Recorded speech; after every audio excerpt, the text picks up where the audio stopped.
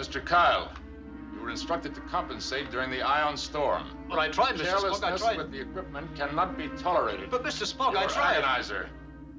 No, Mr. Spock. Your agonizer, please. No, Mr. Spock. I tried, I really tried. Here is the ultrasonic anti-bark device using one of those Kemo audio generators.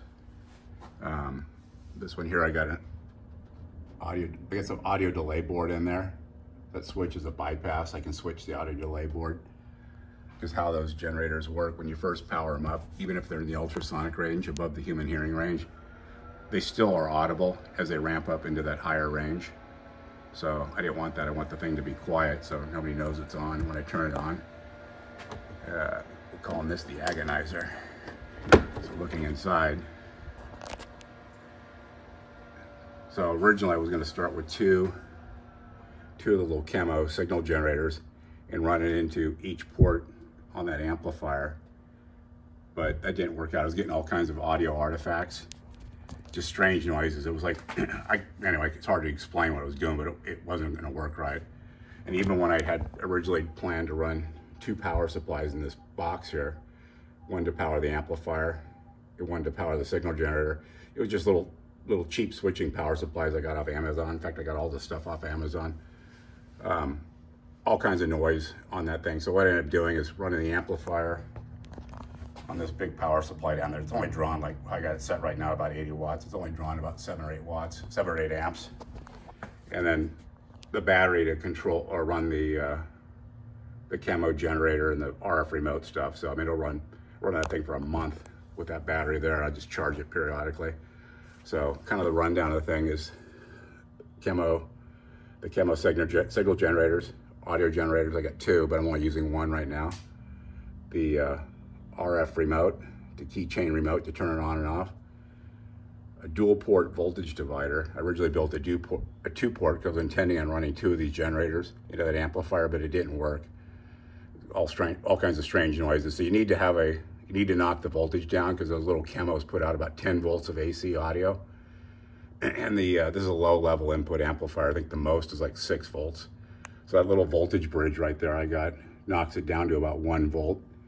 And then from there I can use the this level control to set the audio level. I set the output wattage on that thing. So this is the delay circuit, and basically what that does, it doesn't engage the speakers for about 2 seconds, give the ultrasonic generator a chance to ramp up into the out of the hearing range so you don't hear it, and then it comes on. And of course the pile amplifier, I got it set for about 10 watts, or I'm sorry, about 80 watts on the thing. And I'm running in bridge mode. So basically what it is in bridge mode, I'm using both sides of the amplifier, both output ports of the amplifier in a mono configuration with just a single input. And between both of those, I get 80 watts worth of output, just figuring out the voltage output squared divided by your ohms times 2, since I'm running in a bridge mode. But anyway, when you turn the thing on, let me see if I get my remote here. So when you turn the thing on, let me just take it out of, okay, now that little audio bypass is turned off. So now you'll hear it when it powers up. And that is super loud. I'm in the garage with the doors closed, and this thing's probably 30 feet away, the speaker pointed away from me. And then if I turn the audio delay on, so then I turn it on,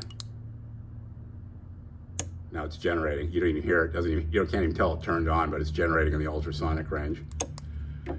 With the tweeters I'm using, some pile tweeters, they're crazy audio out of those things. The little piezos don't generate enough output, even running through the amplifier. In fact, the amplifier doesn't even have any draw with those things.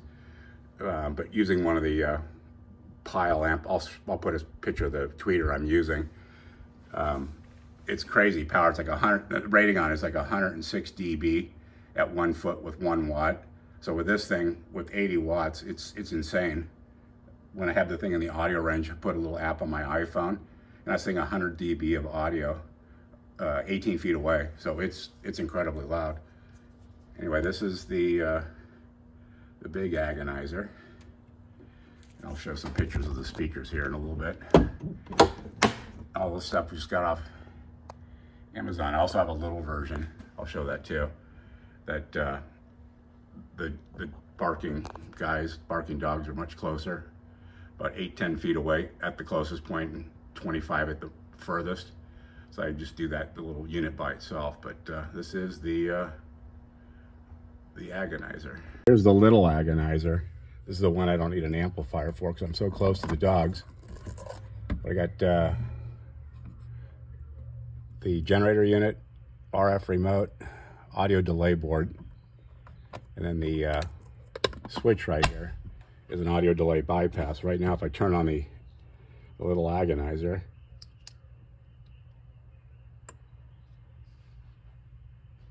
see, you don't hear it doing nothing.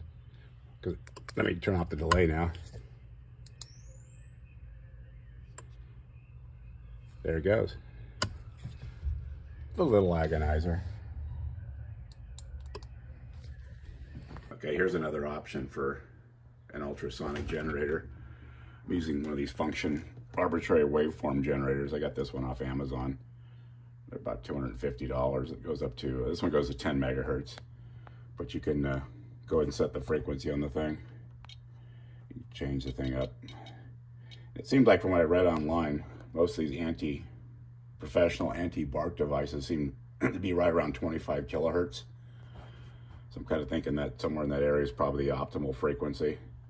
So those little Kemos will certainly get there, but they kind of oscillate. They go back and forth. I'll show it on my scope here, one of the later videos in this thing. But anyway, this one's just kind of an experiment. It seems to work as well as the other thing. Just a little more control over it, frequency-wise. I got it plugged into the pile amplifier. Another pile amplifier I have here. Little time delay relay. You can set the delay when that thing comes on anywhere between 0 and 10 seconds. And the RF remote, that little black box, it's all just Velcro to the top here just to experiment around. I got it on a keychain and then turn it on. So it's generating now, and that's just my AC voltmeter, monitoring the AC volts out. So I know about how many watts I'm putting out. So just that 12.76 times 12.76, in other words, 12.76 squared. Divide your ohms on your speaker, which is 4. So I'm probably about 30, 35, 36 watts right there. It's not super high power. If you're going to run one of these things, just a couple things to be aware of, especially if you're just plugging it into a tweeter. When you first power them up, they power up at 1,000 or 1 kilohertz. So that's way below what a typical tweeter is. A normal tweeter range probably starts at about 3,000 kilohertz and up.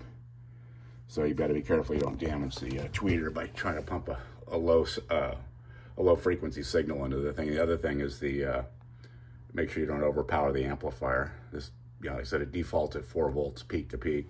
You can change that, but you can also damage the amplifier if you've got the gain set too low on the amplifier, because it ranges like 0.8 volts to 6. So anyway, just something to be aware of. I haven't had any problems, but I think there's a memory on this thing. I haven't really played too much with it. It's just kind of an experiment. If I end up keeping this thing in this configuration, I'll take those components over there and just put them in a regular box and just mount it to the amp. But anyway, another alternate choice if you're putting together an ultrasonic generator. And I didn't design any of this stuff. A lot of these are just videos I've seen offline and just kind of ad-libbed on other people's work. So anyway, just kind of sharing my my little construction techniques and what I've done over here, and I've actually been very effective. The barking over here is down probably easily 80%, but anyway.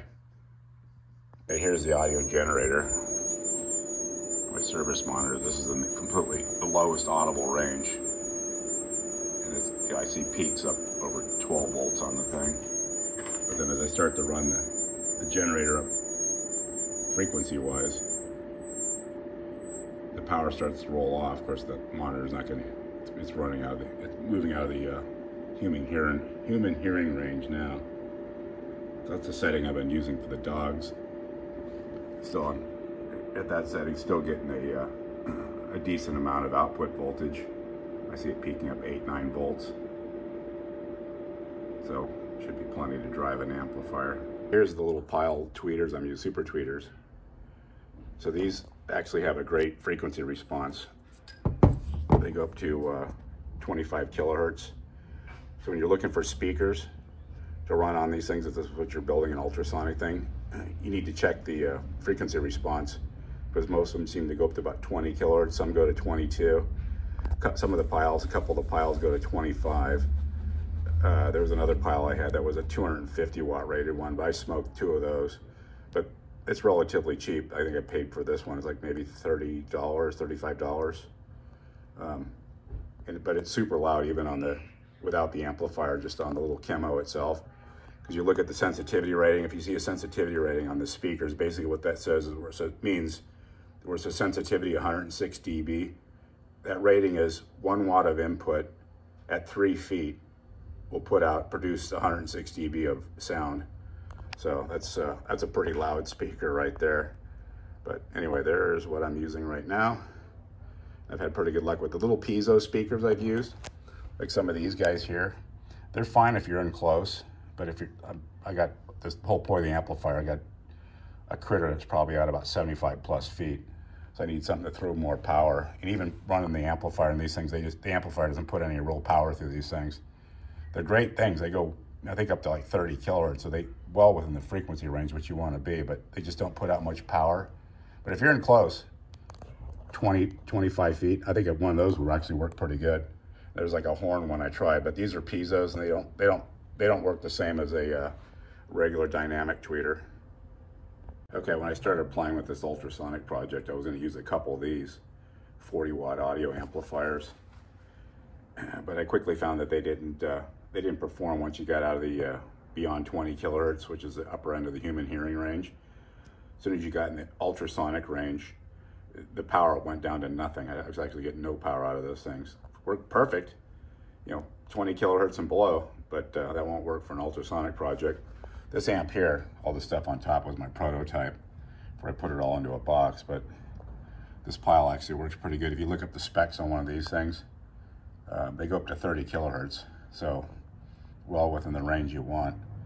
And like I said, it says 1400 watts. There's no way that amplifier puts out 1400 watts. I'd imagine they probably put out maybe a couple hundred watts per channel. The way I got mine set right now with the drive turned down, I got 80 watts out of one channel, or 80 watts out of the bridge channel, which is more than enough.